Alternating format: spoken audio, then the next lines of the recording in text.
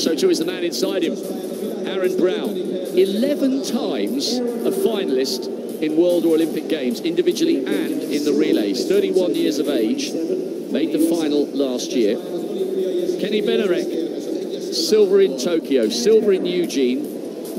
He is capable of winning these big titles. Got to get in the final first.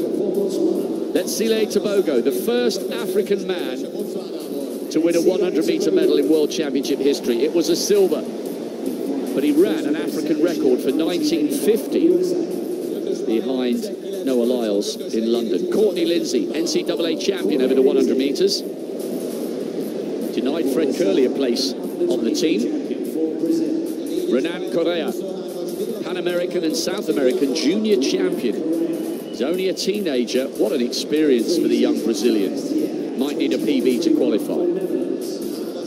Tamir Burnett, semi-finalist in Doha and in Tokyo and at last year's Europeans. A PB to make it through to these semi-finals. Alaba Akintola, Commonwealth semi-finalist last year. Youth Olympic Games silver medalist in Argentina 5 seasons ago. So in case you were waiting for them in order, the first of the semi-finals is still to come because Hudson was getting some treatment. This was originally scheduled as the second, as the second, but is the first. Akintola, Nigeria in 2. You know what I mean. Burnett, Netherlands in 3. Korea, Brazil in 4. Lindsay, USA 5. Tebogo, Botswana in your screen there, alongside Benarek, who's in 7. Brown, Canada in 8. Dambile, South Africa on the outside.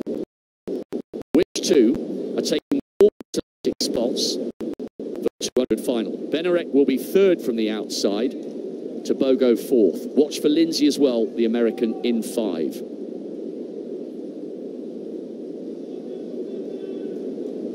Set. Great start from Aaron Brown, putting Dambile under a little bit of pressure, and now Benarek coming through on his inside. Benarek, so often the silver medalist, running well here.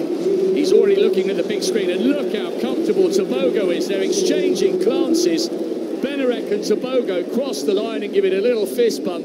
Both of them will have been inside 20 seconds. I'm not sure what was the most impressive there. Benarek easing down with 80 to go, and Tebogo glancing across at him.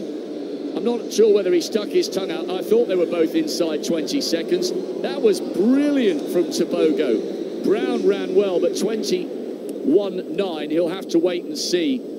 I'd love to see the shots down the home straight. Tebogo was really enjoying that. Plenty of showboating from the youngster. And Aaron Brown on the screen looks a little bit disappointed because he now has to sit and wait. Bednarek, oh look, Brown's so close to that line coming off that bottom bend, and he would have done that because he would have felt Bednarek ran such a fabulous bend. He came through. Look at this from Tebogo. Bednarek is still having to work hard. He's throwing those legs out, holding the forward lean. But the way that Tebogo was able to just put in a little acceleration to catch up to be on the side of Bednarek was just fantastic. Talented athletes, both of them. I think they both look great in that semi-final and will challenge for the medals in the final. Benarek and Tebogo inside 20 seconds, and it looked really good from both of them. Brown and Lindsay go into the Q room, but there are 2 brilliant semi-finals